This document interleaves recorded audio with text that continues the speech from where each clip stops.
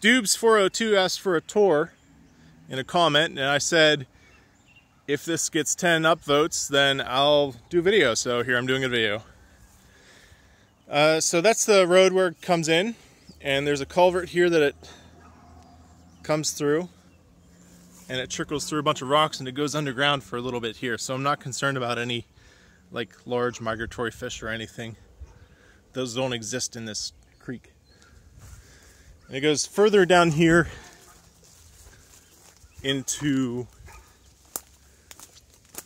what I guess would have been the start of the pond initially, like decades ago, but it's now filled in, silted in, grown over, and this is what we got now.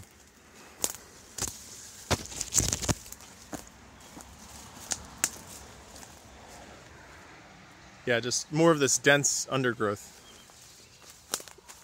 If it was winter, I might be able to show you something, but now everything's overgrown and you can't see anything.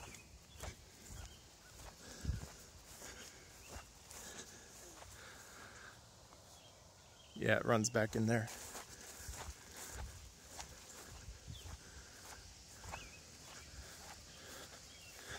Here you can see a little bit of ponding water. That's part of the actual pond. And again, more general grown over. And there's some water from the actual pond. Now, I measured the pond area of what I estimate is being covered here, and it comes out to 0.05 acres. And this whole pond area is 0.31 acres, approximately. And here's walking over. This is the old dam that was here.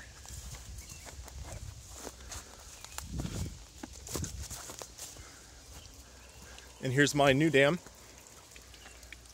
with the flume.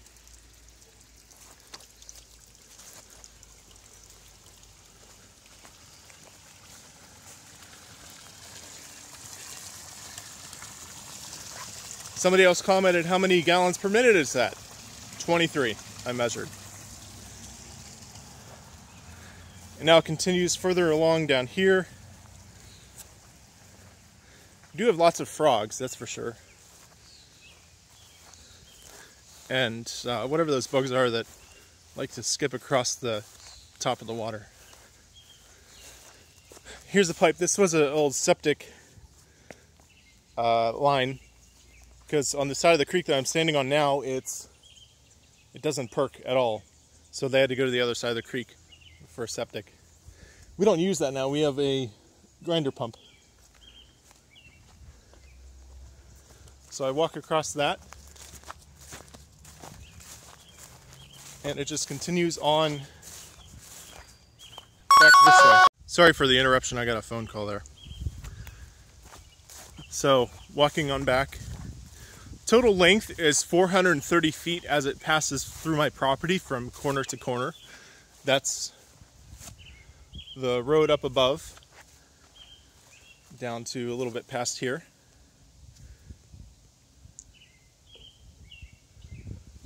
Bugs are pretty active. And I also got a measurement for the elevation from the start to the end, which comes out at a total head difference of 5 feet.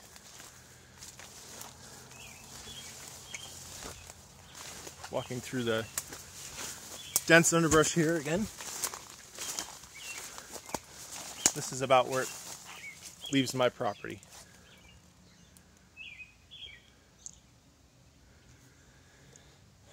I think that's all for this tiny little video.